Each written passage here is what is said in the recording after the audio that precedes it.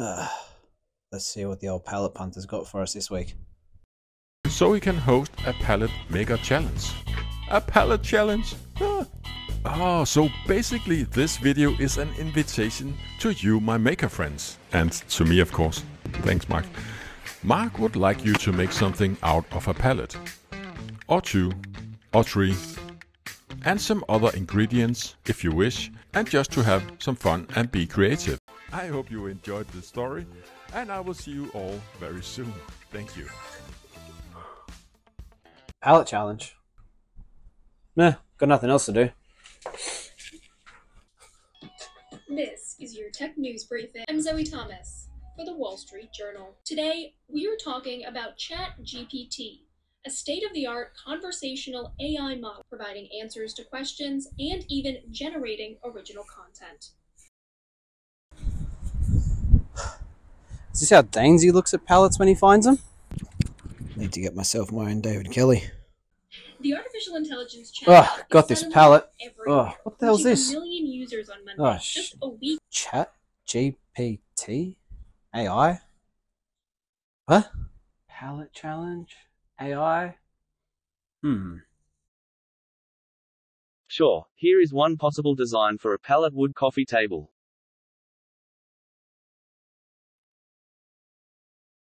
Haha, got it.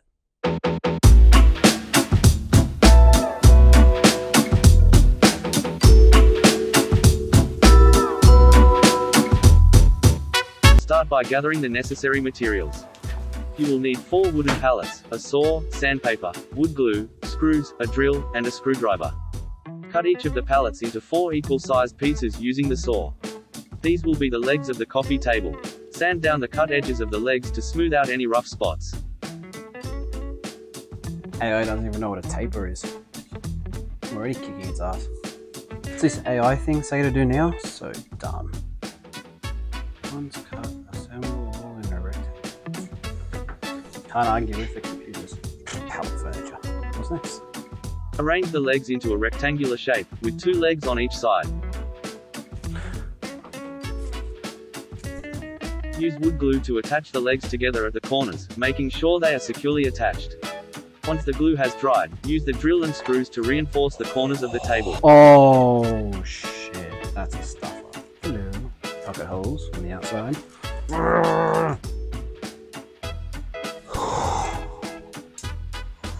So close to stuffing that up. Alright, done this. Now what? Top. Obviously. Cut a piece of wood to fit the top of the coffee table. Get it together. I've only got 1 clamp long enough. 2 clamps long enough. This can be a single piece of wood or multiple pieces joined together, depending on the size of the table you want to make. Sand the top of the table and attach it to the legs using wood glue and screws. Once the glue has dried, sand the entire table to give it a smooth, even finish. And there you have it, a simple but sturdy pallet wood coffee table. You can customize this design by adding extra details, such as a storage shelf or drawers, or by staining or painting the wood for a more polished look. This is what AI can design. Let's see what I can come up with. I'll show you this in a little bit. So let's talk human design now. What's been going through my head as a design this coffee table was pretty much, how can I beat this AI and also smash this pallet challenge at the same time? I didn't want the table to look like your classic pallet wood coffee table where you can clearly tell it's an old pallet. I want you to feel like this piece of furniture you could put in your modern style house and not just a rustic industrial style pallet coffee table again. Natural soft curves were a key feature I wanted to use, and also wanted to steam bend some more things. So I wanted to see if this design would be a viable piece to sell one day, maybe from something less pallety. So if you're interested in a table like this, or even if you want this pallet version, leave a comment down below. One thing that actually surprised me was the fact that each of these tables came from just 1 pallet each, with some leftover pieces that I've never seen anyone use. Quick origin story, it's been a while since I've actually worked with pallets. I started off making pallet furniture during the whole rustic phase of like 2013, 14, 15. I made and sold a bunch of these cafe tables and stools to a few cafes. After a while though, when you're pulling these pallets apart with a mallet and pinch bar, you get a bit over it. And I found some ads on Gumtree for fencers who replace old hardwood timber fences with ColourBond fences. But they still needed to chuck out those old fence palings. So I put my name on a list, and when they had a load of fences, they come and dump them on your property for free. The amount of usable wood couldn't compare to the hassle of finding and transporting pallets home yourself. I would spend half a day pulling them apart and denailing. There's less wastage or breakage from the pallets, and I recommend it highly if you're doing a big volume build. So I developed my cafe table design and sold more of those tables with the streamlined design and dark hardwood colours. They just looked awesome when they were finished. I made a huge batch of these planters and sold them as well to a well-known Sydney cafe/restaurant, and I think they're still around there today if you want to go have a look. Anyway, I put my pallet/fence paling years behind me now to save myself all that drama of cleaning up pallets and palings, but with the way timber prices are going, I might have to go back to it. Alright, AI is good for a lot of reasons. It can save you time by giving you basic ideas when designing. It can tell you the perfect combination of materials to use for certain projects based on scientific fact, which will tell you the most productive way of manufacturing a product or process, which I guess in turn might save you some money. But what it can't do is generate its own unique design based on your experience and skill level. It probably knows a generic way of how to do something. For example, it probably knows a generic definition of what steam bending is. If I ask it to design me a steam bent coffee table, the designer comes out with is generic and pretty much not possible either. Teaching a computer to be creative is like teaching a bird to sing a song it's never heard before. Computers can analyze and manipulate data. Creativity requires you to think outside the box, make unexpected connections with things, and have a depth of understanding that machines just don't have. It is a fundamental human quality that can't be replicated by even the most advanced AI. Human creativity is like a fire that burns within us, driving us to create and innovate. Just as a flame consumes everything in its path, our passion for creating can consume us, driving us to new heights of achievement.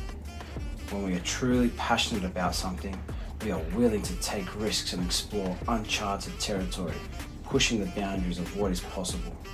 Our creativity is fueled by our passion, and the fire within us burns bright, illuminating our path and lighting the way forward. That's deep.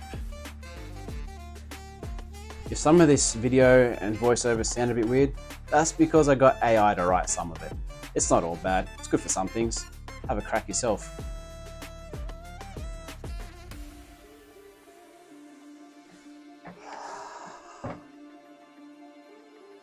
This isn't gonna work. I'm gonna have to do it.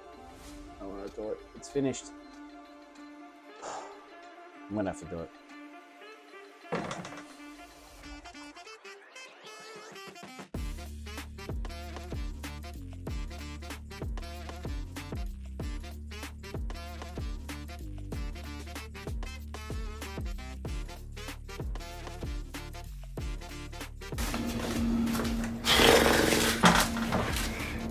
Took a bit longer, but I reckon that contrast is going to look a lot better. Let's put it back on.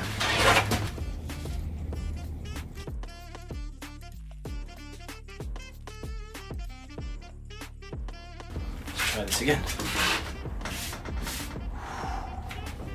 That'll do me. There's my pallet coffee table designed by AI, cheap and nasty.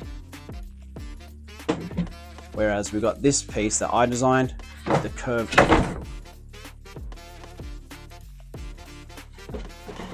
I'm really happy with how these legs have turned out. They all match up, they all bend and looking nice and schmick. Thanks Dainsy for setting up another challenge. Hope you've been liking this steam bending experience I've been going on. So what do you reckon? Which one's better? The AI coffee table or the Manny coffee table? Hit me up in the comments and follow along for more. What do I do with this now? Do you want it?